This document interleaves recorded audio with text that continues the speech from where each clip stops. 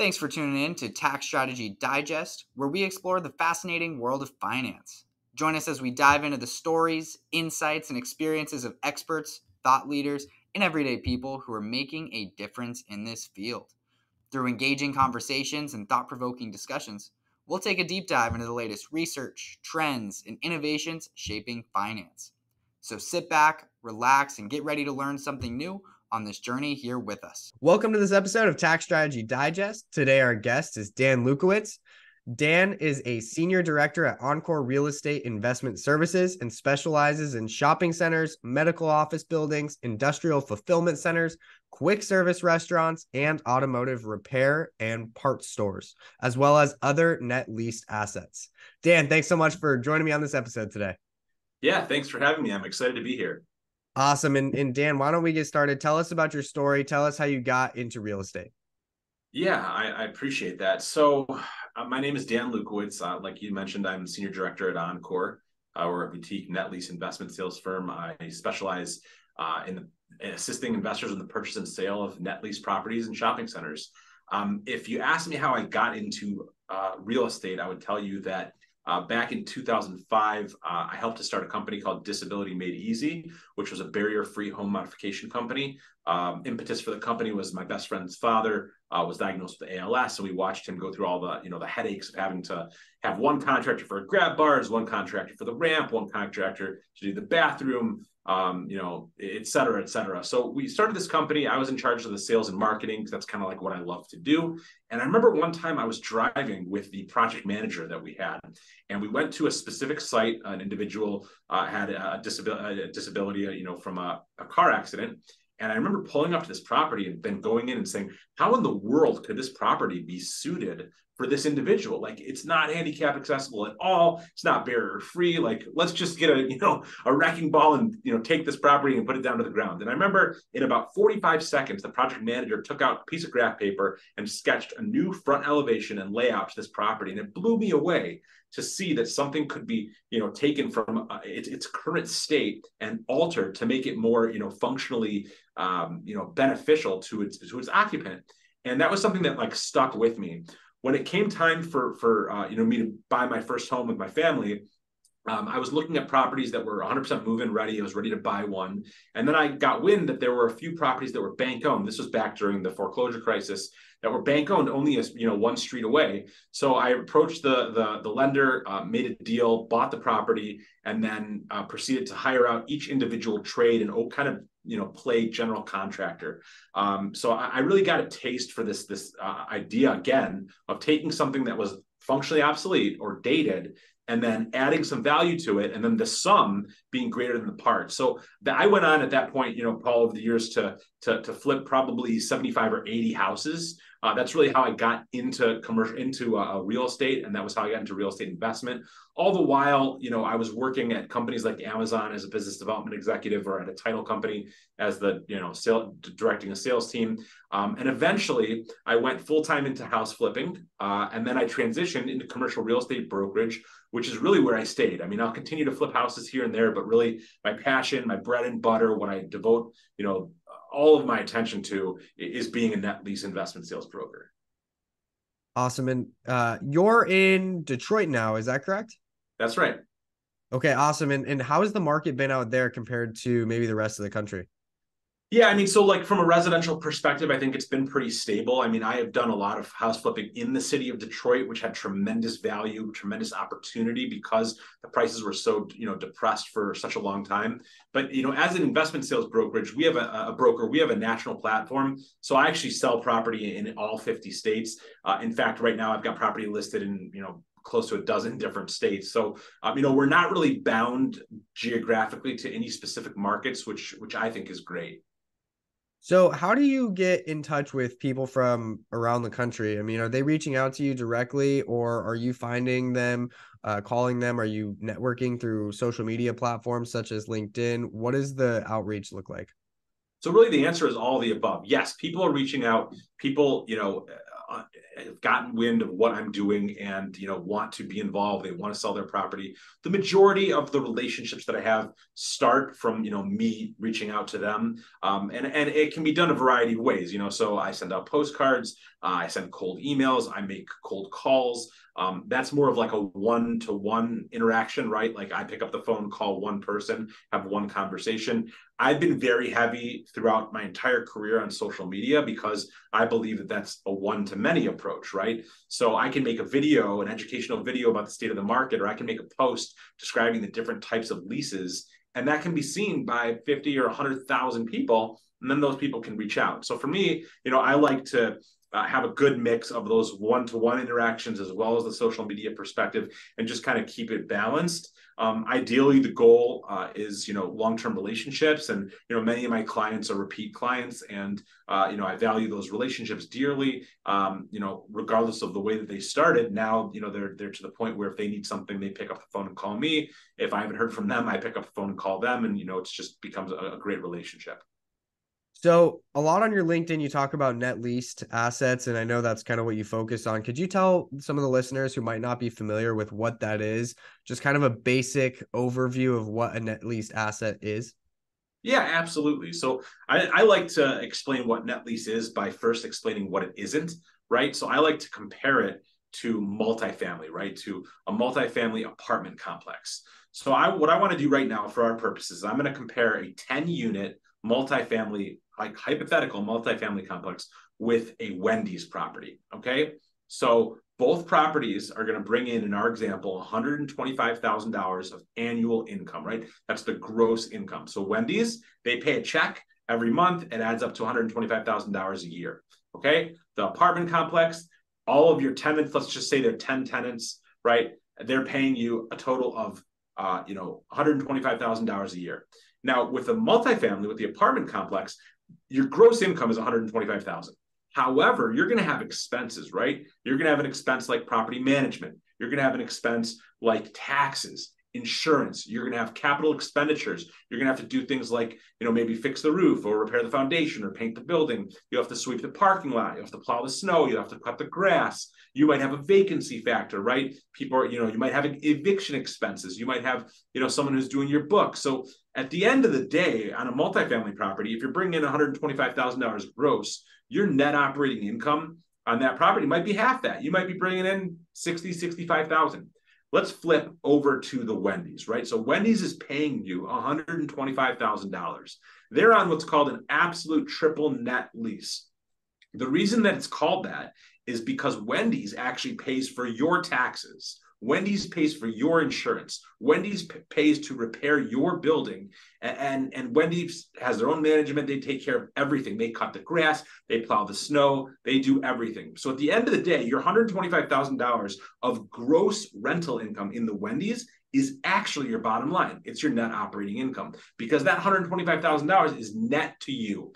Now, that's your standard, vanilla absolute triple net lease. There are other types of net leases, like a double net lease, which is exactly what I described, right? The tenant pays for the taxes, the insurance, they pay for common area maintenance, but they don't pay for things like the roof and structure repairs, or in some cases, the parking lot repairs. So that's a double net lease. Now, there are other types of leases as well, like a gross modified lease that is more common in something like a shopping center, in which case the tenant pays a base rent and the landlord may pay for all expenses or most of the expenses. So there are a lot of different variations. But at the end of the day, the triple net lease that I described involves something that is zero landlord expenses.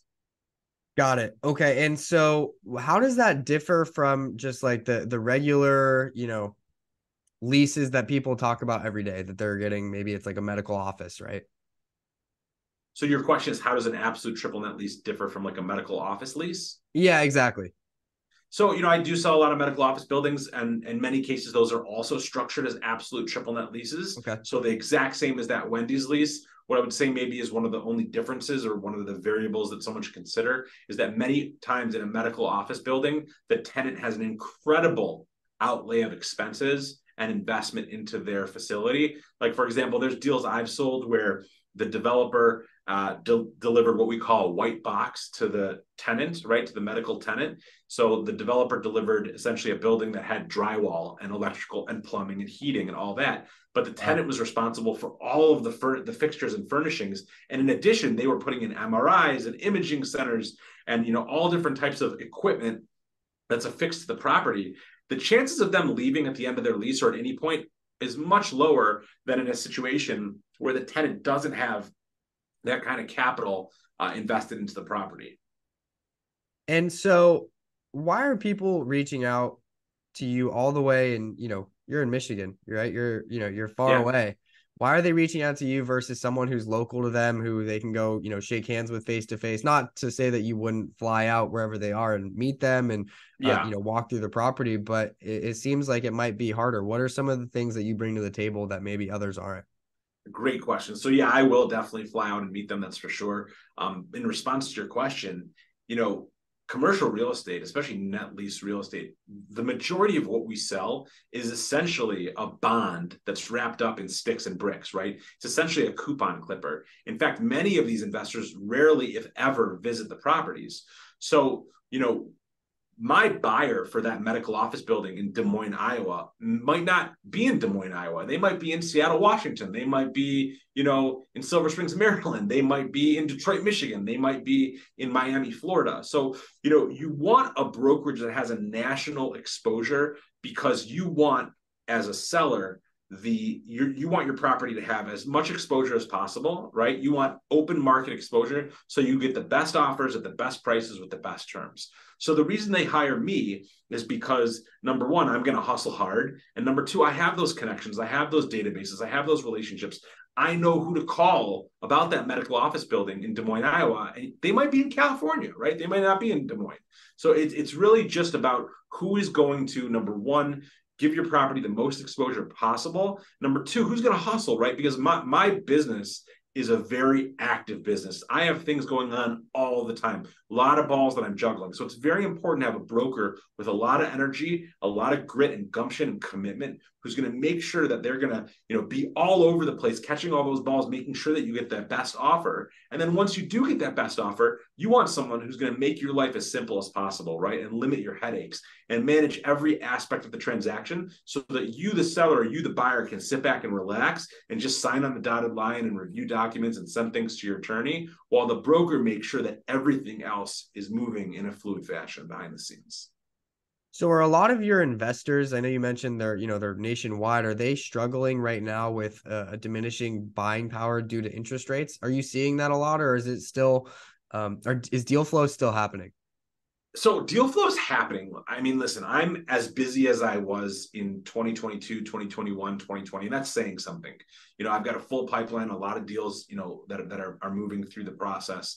So I'm in a great position, but the market in general has definitely slowed down. Transactional volume has definitely slowed down. I mean, the major big box, CBREs, Marcus and Millichap's, JLL, they've all seen huge drops in revenue, and their revenue is fueled almost entirely by commission, which tells me that when the revenue goes down, clearly the deals have gone down. So, I mean, there's a lot of reasons why they're having more struggles. I mean, one is that there's a lot of dead-weighted companies like that, a lot of people that are just kind of cruising along, not as professional brokers, but maybe more as an amateur or part-time broker. But in terms of the other part of your question, listen, I mean, at the end of the day, when I look at a system, I look to understand it and define it in the simplest way possible.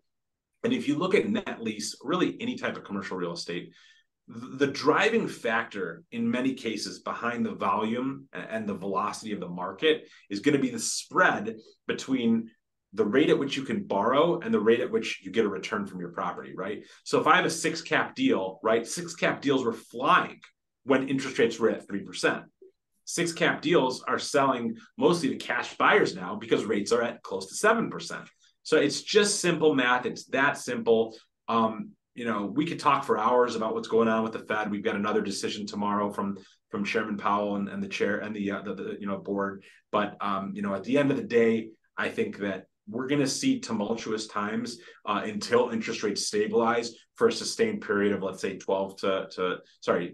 to 12 months, which is not something that we've seen for the last, nearly 2 years at this point. So this we're recording this on September 19th. So for anybody who's watching and listening, obviously this is going to be a little bit in the past, but what do you think is going to happen tomorrow? I love predictions, right? Because if you're wrong, people yell at you, and if you're right, nobody remembers. But Yeah, it's okay. I think that, listen, I was looking for a pause at this meeting. I think that, I follow those meetings very closely. Every single one of them, I'm tuned in. I got my shades down in my office. It's blinders. But it seemed like, from what Chairman Powell, and I think, by the way, as a side note, the decisions are very important. What the movement in the federal funds rate is important, but I think equally as important is the commentary that Chairman Powell shares afterwards. So, I mean, what I've seen in the last several meetings is that there's indications that in 2023 there was going to be a pause at a certain point, right? A sustained pause, and I believe that there at this point there will be one more rate hike. I'm going to go against the grain. A lot of people are calling for a pause tomorrow. I think there's going to be a 25 basis point increase only because the CPI report came back and the CPI numbers were not exactly where we wanted them to be. It wasn't a huge gain, but it was a gain. It was going in the wrong direction. And I think that Chair Powell, if there's one message that he has hammered over and over at every single meeting for the last 18 or 24 months, it's that we are on a mission, come hell or high water, to return CPI to, a 2%, level. So I think we're headed for, one more rate hike. I would have said that the rate hike would be later in the year, but I do think that it's going to be this upcoming meeting tomorrow. Yeah, I would agree. I think that there's going to be at some point, the rate hikes are going to have to stop just simply because if they keep going up, I think it's going to be too detrimental to the economy. And that's my personal opinion. I don't know. Obviously, anything could happen. We're not in charge. But have you noticed, and this is more just a generalized kind of idea that I've seen, it's that the value of the dollar, just because of inflation, since it's gone down so much, the buying power of, even if you have cash, is still so relatively low, even with interest rates right now. So it's kind of finding that, and maybe you've seen this, but it's finding that middle ground of, yes, my, cash offer is worth this much because interest rates are so high and someone can't outbid me. Yeah, I mean, I didn't quite follow exactly the last part of what you said in terms of somebody outbidding. So what I was saying is that it's really harder to find, all cash deals for somebody right now, just because, even though they're going in all cash and maybe their buying power is a little bit less, the value of their dollar isn't worth as much right now. People are so used to, again, lower interest rates that even now at the higher interest rates, they're expecting such a higher all cash offer. It doesn't really matter that it's all cash, but they're really the only ones who can buy right now. Is that something you've seen where it's hard to find a deal that actually fits for your all cash buyers? I mean, so I did something interesting over the last year. I pivoted a little bit more away from the vanilla, 5 cap deals into the deals that were trading at rates that were higher than debt, because I thought that would be a good way to keep my volume up. And thankfully, it's been a great strategy. Like a lot of properties I'm selling right now are in the 7, 7.5, 8, 8.5, 9, even up to 10 cap range. Wow. So I've kind of changed a little bit in terms of what I'm focusing on. But in terms of the first part of your question, Paul, yeah, inflation is a real thing. I've seen it, all over the place. I think that, obviously in terms of the consumer goods and the things that we purchase on a day-to-day basis, they are definitely being affected. But what I think people aren't noticing is that inflation, well, obviously it's going to have an effect on real estate values, right? In an upward push.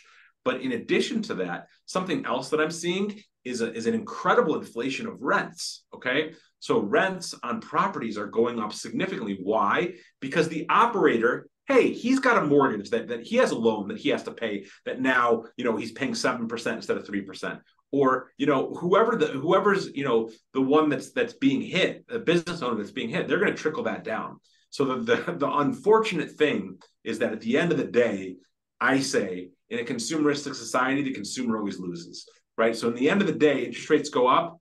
The operator that's operating the fast food restaurant raise, they now their rent goes up, right? Because the developer, the owner, has to charge more money to have that tenant there because it costs them more to build the property because the price of the sticks and bricks went up and the price of their capital went up because now they're borrowing at 7% instead of 3%. And now that the landlord is charging the tenant more rent, guess what the tenant is doing? They're raising the price of their coffee, right? And then at the end of the day, who's paying for all that? It's the consumer, right? So it's very interesting to watch. And I think that we're going to see a tremendous shift in real estate values over the next 5 to 10 years because of what's going on right now. So do you think that real estate values are going to continue to go up simply that the consumer is going to be paying for the raise in real estate values? Or do you think there's going to come a stagnant point similar to with the rate hikes and then potentially, maybe the bubble pops, right? Or and it goes down? What do you see happening? Yeah, so it's very, very fascinating. So I want to look at this from the residential and commercial perspective. Okay. So from a residential perspective, typically a market cycle is about 10 years. Okay. So, if you really go back and look, prices started leveling off and then going upwards at a slight trajectory, albeit around 2008, 2009. So a 10-year cycle would put us at 2018, 2019. Okay. So at a minimum, right, we're almost 5 years past that.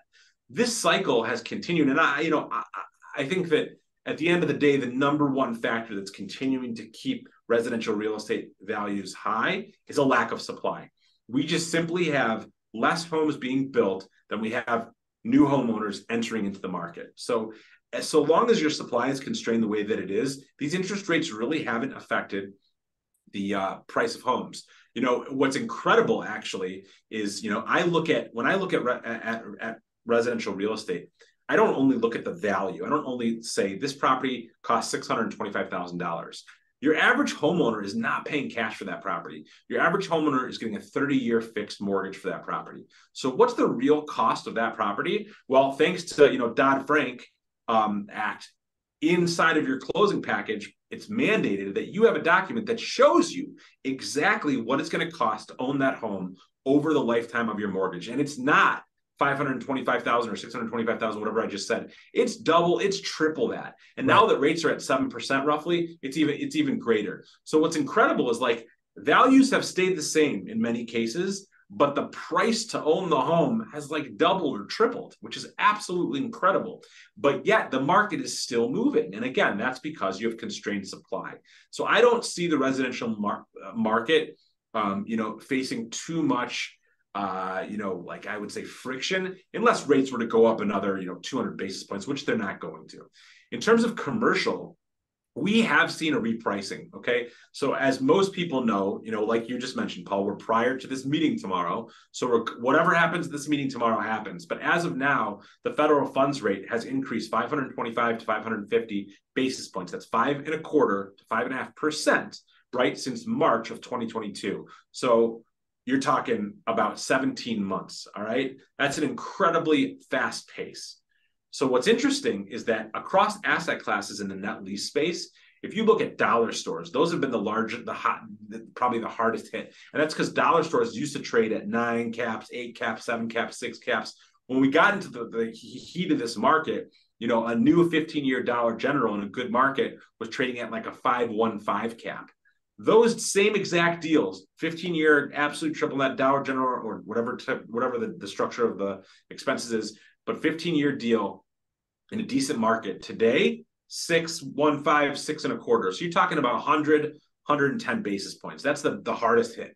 Fast food, your typical, let's say you had a Taco Bell, a 15-year Taco Bell in a good market. It was trading at a 5.25 cap.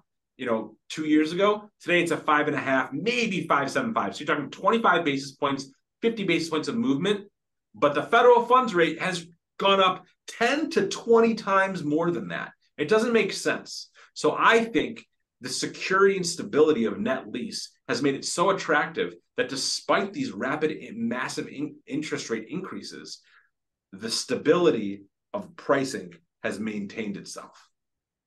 I would agree. And I think that I actually saw something on LinkedIn just yesterday, and it was this is slightly back to the residential side of things, but there was a loan officer who just penciled out the math, and it was $80,000 salary, and they were putting, 3.5% down on a FHA loan, and just a pretty standard for maybe a first-time home buyer.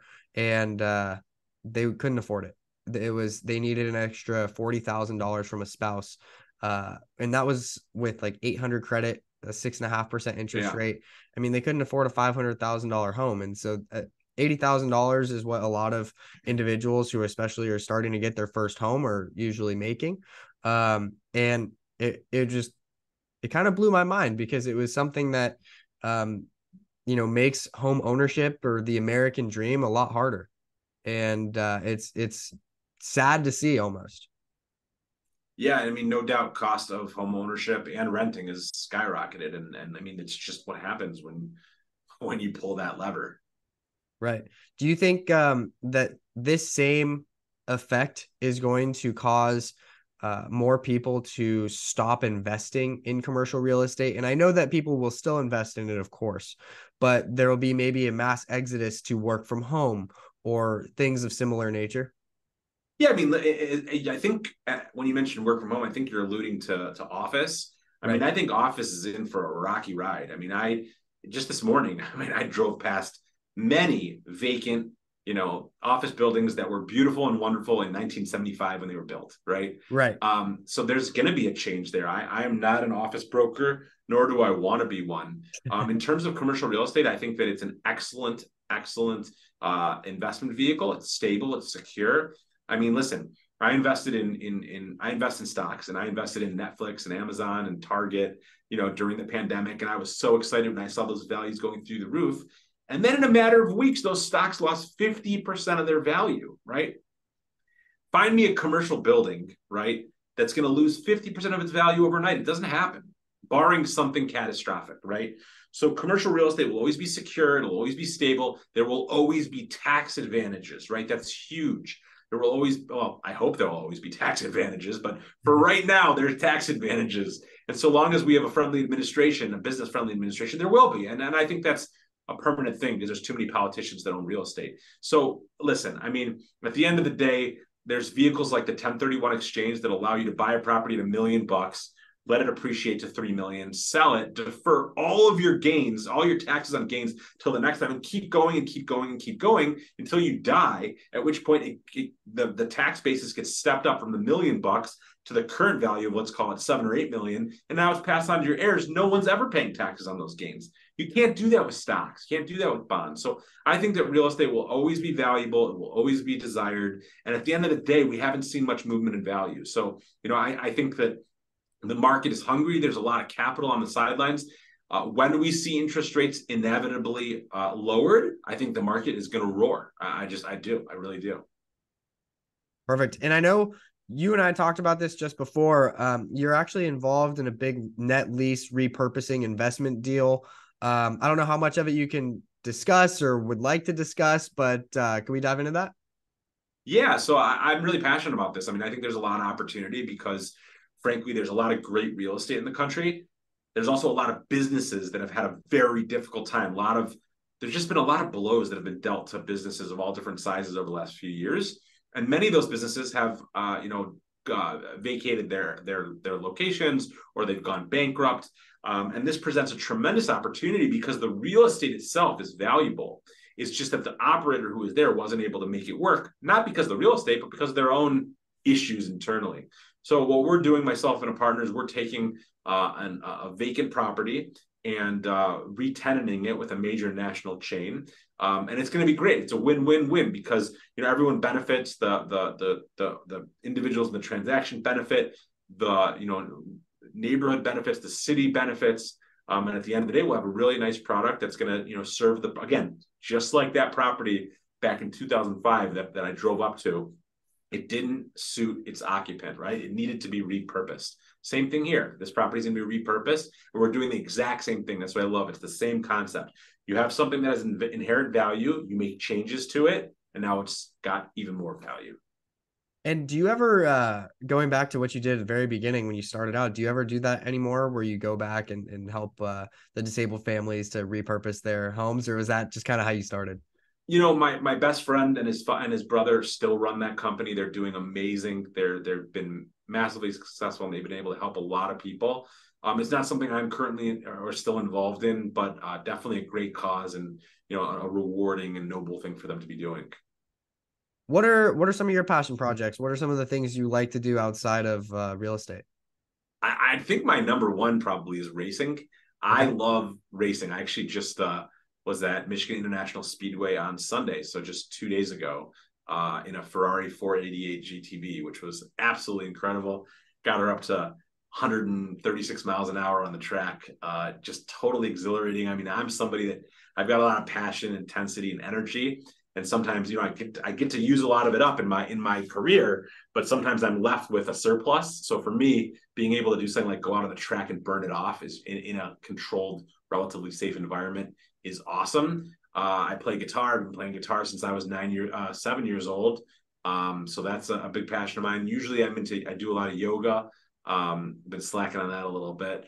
And then, I'm passionate about my family, my wife, my kids, I love, especially my older kids. I have 5 kids, and, my older kids are at that age where they're asking like the questions they're asking are like the questions that like I want to know the answer to, or like something that makes my wheel spin. So I love being able to like sit down and explain something with them, or to do projects together, or like just to watch them grow and develop. I mean, my oldest is almost 15. Wow. And just to see her and her siblings grow into, young adults it's incredible. That's awesome. I mean, I think you might have already answered it, but my next question and my last question was, what's your why? Why do you do what you do? Yeah, I honestly ask myself that on a regular basis, because I know what a lot of it is, but I also sometimes wonder what the rest is. I mean, definitely, as I think you alluded to, like my family is my why, my kids are my why. Like I want to leave them with something that they can step into, and if they want, take over. My dad was a business owner, and he sold his pharmacy, when I was in high school. I never had that opportunity to work in a family business, but I would love for my kids to do that. Um, I think so again, family and my children is definitely a big why. I think freedom, like, just being able to have that freedom. I have a lot of freedom now, but I hope in the next few years I'll have more. That's important to me. And then, I get a lot out of training and mentoring people. I just got off a call. It's the reason I was a minute or two late, with somebody that may come over as a junior broker. And I'm excited because I can have the opportunity to help somebody um, you know, be successful in an incredibly rewarding career. I mean, that's something. Not only can I help change his life, but what about his wife and his family and his kids and everything? I mean, that to me, I love teaching. I love that kind of stuff, education. I'm very passionate about it. And I want to spread the knowledge and grow together. Well, I love it. And I hope that anybody listening right now, if you guys feel the same way, if you like helping others, reach out to Dan. Let him know if you need any help in commercial real estate. Dan, do you help at all with residential real estate? I mean, I have a lot of experience in house flipping, so I can definitely advise in that, and I can definitely be a resource, not to the same level Sure. and specificity as I can in commercial, but I definitely can be a resource. Perfect. Well, if you need a resource, anything real estate, give Dan a call. Dan, what's the best way for someone to reach out to you? Yeah, so you can find me on LinkedIn. My first name is Dan, last name is Lewkowicz, Lewkowicz. Again, Lewkowicz. Follow me there, send me a DM. I'll also give out my cell phone if you want to talk shop in real estate. If you've got a deal, you want a second set of eyes. If you're looking to sell your property, if you want to know what your property is worth, if you want to buy property. Again, if you just want to chat about real estate, my number is 248-943-2838. Again, 248-943-2838. Perfect. Well, Dan, thank you so much for hopping on, sharing all this information with us. And hopefully we can maybe get back on here a few months, talk about this rate hike that will happen tomorrow.